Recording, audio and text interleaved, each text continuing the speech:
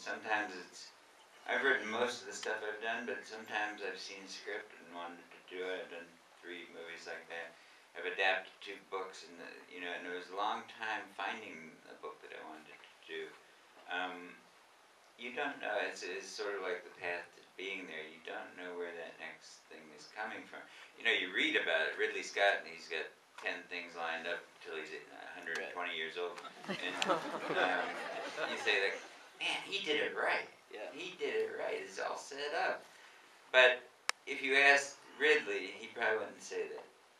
If you got through the bluster, he would tell you what every director can tell you, which is it's a hard path, and there are moments of enormous self-doubt. You're on that trail, and it feels very lonely, and it feels like you're not going to get there.